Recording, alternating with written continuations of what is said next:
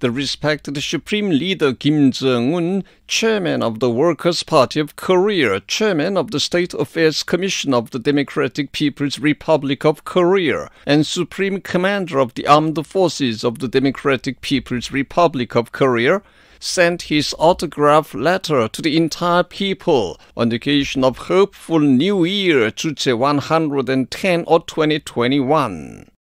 The letter reads, "A Happy New Year. I cordially extend greetings of best wishes to the entire people on the occasion of New Year.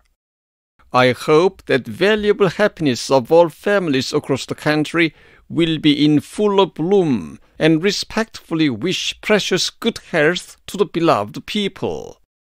I will in the new year too fight vigorously to bring earlier a new era when the ideal and desire of our people will come true.